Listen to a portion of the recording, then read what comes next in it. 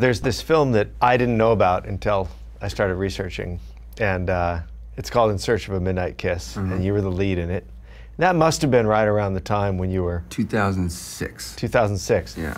And in it, you play an out-of-work actor in LA, and you write this letter to an ex-girlfriend, and you describe that, you know, you moved out to LA, but you crashed your car on the way here, and you're out of work, and you're broke, and you don't know anybody, and it's lonely.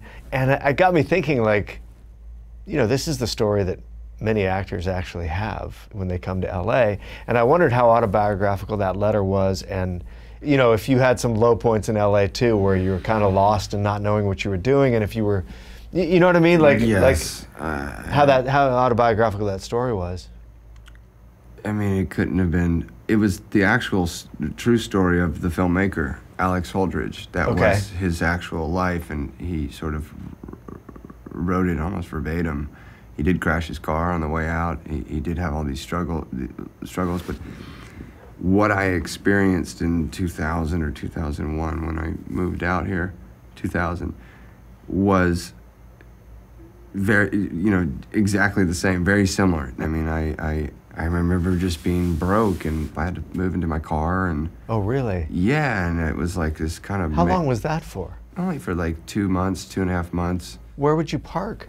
I would keep all my stuff in my car, and then you know, there was a friend, Julianne, who had this house in Venice Beach, and there was a fold-out couch in the backyard, and I'd stay there sometimes, stayed over at this other person's couch. I was couch surfing more so than living in my car, but I just didn't have any money. And, God, I remember thinking, I just need a place. And I found this awful place behind the Magic Castle that was just, and I remember the guy walking out, and I said, hey, is there any place for rent around here? Because there's no rent signs. He's like, yeah, I think they're renting this place. He gave me the number. I met the Chews. The Chews was like, we'll rent it to you for $500. I borrowed $500 from my buddy, rented the place, and I had this candy apple that I kept in my car, and all this dry, like, crackers and stuff and fruit because you didn't need a refrigerator. And I remember I kept this candy apple going. When I get a place, I'm gonna eat this candy apple. And I remember getting that place. I took a shower in there. I didn't have any stuff, and I just laid on that hardwood floors naked and just ate that candy apple and just said to myself, like, I don't ever want to go broke again. Like, that was one of the hardest times in my life, and I'm gonna work my ass off for the rest of my life so that I don't ever have to be in that place again. And I don't know, I think that I chalk up to a lot to where I've gotten is from relentless hard work. I mean, like, relentless.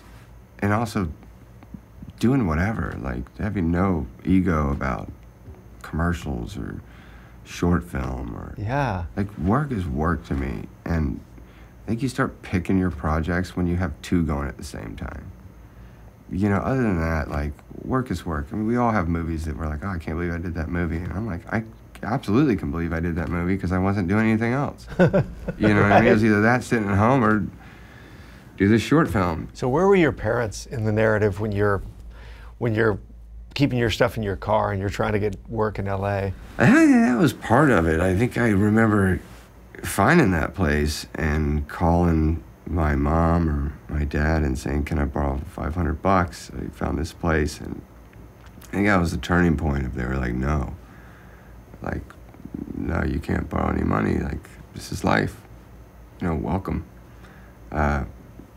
No. And it was a tough moment, but it was the best thing that ever happened to me. Because I just realized I'm never gonna ask for $1 from anybody for the rest of my life. Hey folks, thanks for watching. If you like what you just saw, then why not subscribe? Click right here for lots more off camera. And if you want to see the hour-long version of these conversations, I'm gonna give you the secret link. Here it is, offcamera.com. Check it out.